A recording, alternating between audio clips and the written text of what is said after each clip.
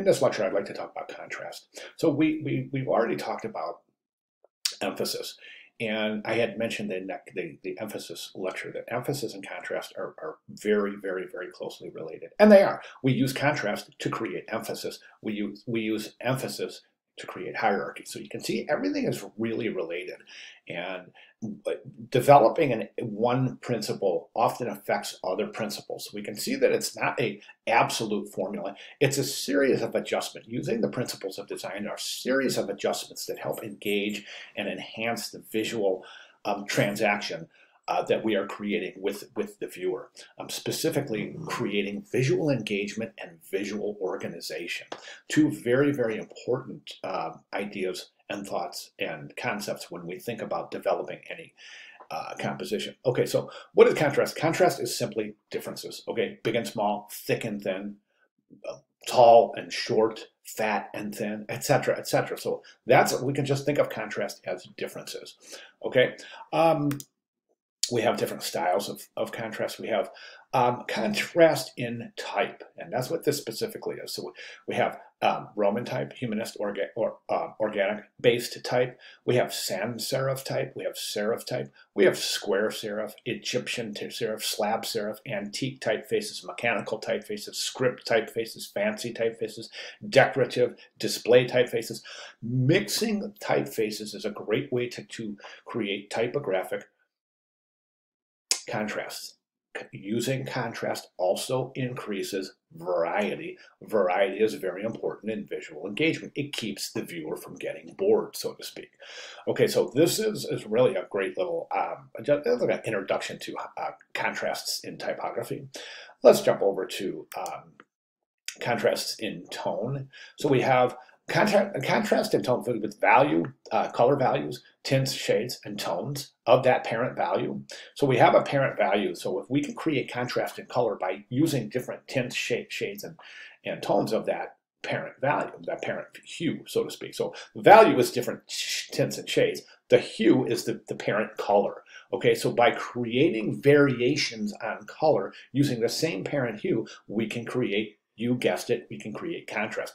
We can also create contrast in texture, creating further visual engagement. Of course, we can create contrast in color, which of course, contrast in color was demonstrated in this week's course announcement, specifically the Apple iPod. Remember those older iPod ads with the silhouette and that high contrasting color. So that's a great example of contrasting color. Let's jump over to why use contrast: to attract attention, use in combination with emphasis, and to create visual hierarchy plus distinction. Okay, so that should be relatively clear right now that we use contrast to create differences, to create emphasis.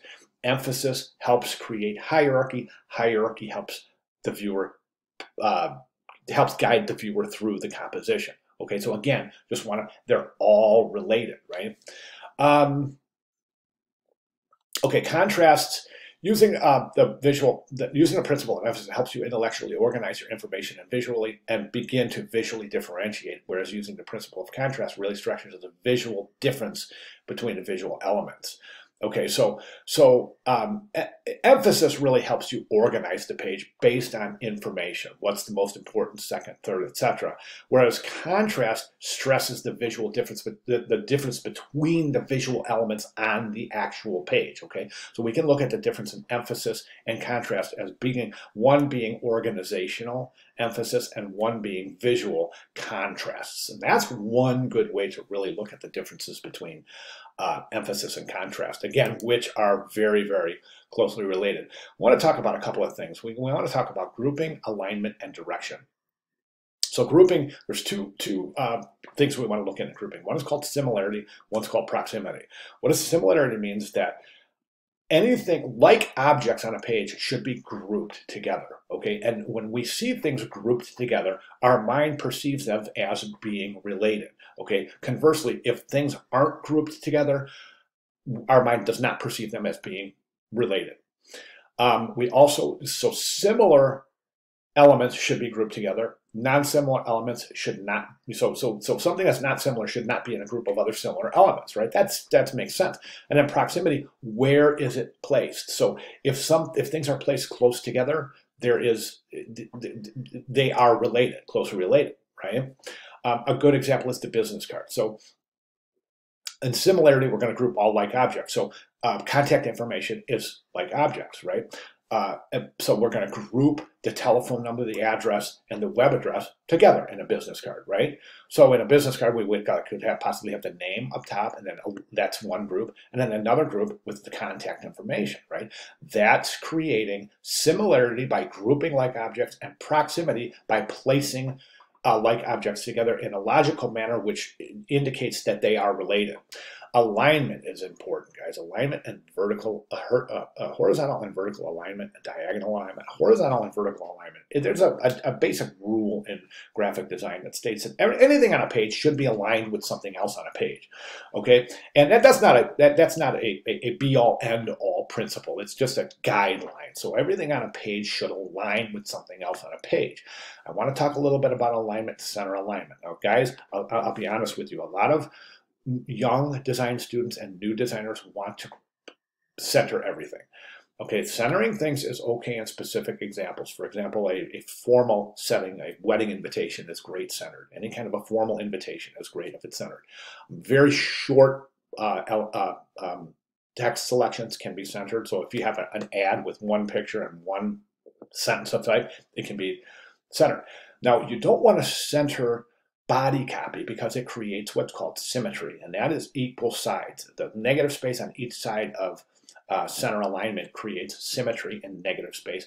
Symmetry in negative space is not typically the most interesting thing for the viewer to look at. So we talk about negative space, and this is all left aligned, which creates very interesting negative space on the right side of the composition, as opposed to this all being centered, where the left side and the right side create symmetry.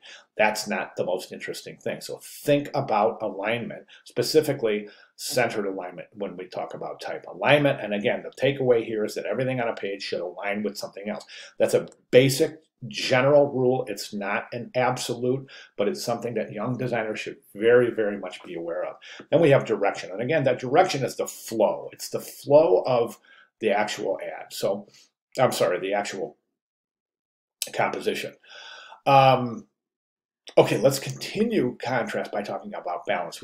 I talked about formal symmetry and informal asymmetry, and again, that's balance. Now, balance, that asymmetry and symmetry works in establishing expeditious negative space, both with images and with typography. Okay, so if you have 4 images on a page, it's not always the best thing to place those images centered with formal symmetrical alignment and balance. Okay, hope that makes sense. If not, let me know. It's an important principle, and I think one that really is worth taking a minute to contemplate. Unity is flow and balance. So unity based on contrast creates a good flow, a good balance of the visual piece. So when we talk about flow, we have contrast with good contrast. We have good balance, we have good flow, we have good alignment equals a clean, organized page. And we'll see as we work through weeks in the class, we're going to be adding other principles of design into this formula to ensure that we are expeditiously approaching the planning and design of our visual compositions.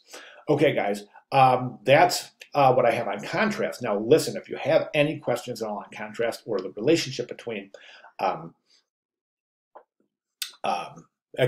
relationship between contrast and emphasis, please let me know. And if there's any questions at all regarding contrast and or emphasis or any of the other elements and principles covered in week 2, please let me know. I'll be glad to make any necessary clarifications. All right, guys, thank you very much.